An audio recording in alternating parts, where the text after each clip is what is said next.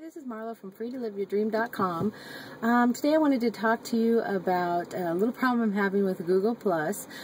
Yesterday I logged into my Google+ account and went to my my business page, and there was this great message that my page has been suspended. I, of course, was all freaked out, and it said that something, the text or images on my page had violated their terms of use or service. And so I clicked on the page, the terms of use, and looked at the page, and there was nothing illegal, nothing. I wasn't bullying anyone. I wasn't trying to impersonate anyone. No pornography. None of the things applied to my page, so I couldn't understand why my page was suspended. So there's a little link you click to have your page reviewed. I clicked that, and then of course nothing you can do but just wait. It says it can take several days for them to review. And then of course I went on a massive Google search to try to search for other people that have had this problem, and what's the process and all that. And of course I found tons of horror stories of people having their page suspended for weeks and months, trying to get it turned back on. Mostly it seemed like they had big rashes of turnoffs because of the real name issue, where they for your personal profile, you have to use your real name. They do not want you using pseudonames. You have to use your real name. But that was not my issue. This is my business page, and that was not what it said. It did not give me a specific reason. It just said, something on my page violated the terms of service. So I just waited, and about 10 o'clock last night, I checked, and it was turned back on, but my cover image was changed back to the default image. So I figured it must be something wrong with the image.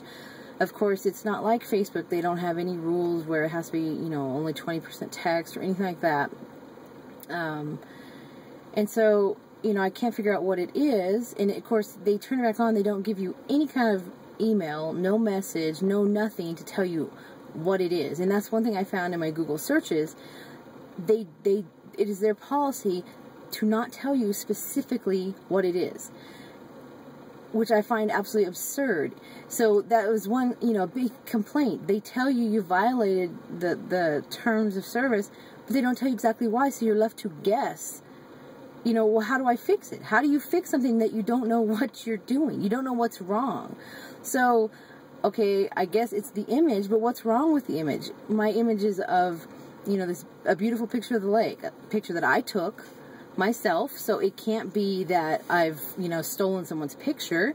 It's my picture, unless someone's accused me of that, which I don't know, and I can't say, no, hey, that's my picture if someone's accused me of that, because I don't know if that's what the problem is. It's my picture. I have some text on there with my slogan, free to live your dreams. I have some more text on there about, the services that I do, social media marketing, prospecting, lead generation. How can that be violating terms of service? There's nothing on there about, having your services on there, and what would that have to do with? That's not illegal. That's not, pornography. I mean, how can that be violating the terms of service? So I have no idea what about my image is making it get suspended. So what do? Do I put the image back up? And have it get suspended again, possibly? Or was it a mistake? I don't know. So what do I do? So my only recourse, you cannot contact them. There's no email to contact them.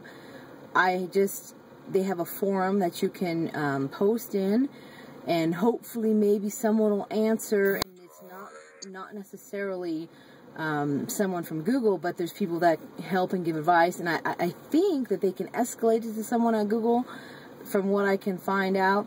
So I have put a post in there. I'm hoping to get a response with some suggestions, because I'm trying to help other people with their Google Plus pages. How can I help them if I don't know what is acceptable and what's not? I have done so much searching on the search engines to try to find anything about acceptable cover images, and there is nothing out there. It's very frustrating. I cannot find anything out there on the search engines anywhere. So I just wanted to let you know about this. I will keep you updated as I find anything else out. And if you want some more information, more tips, click the link below, and I will keep you posted. See you next time.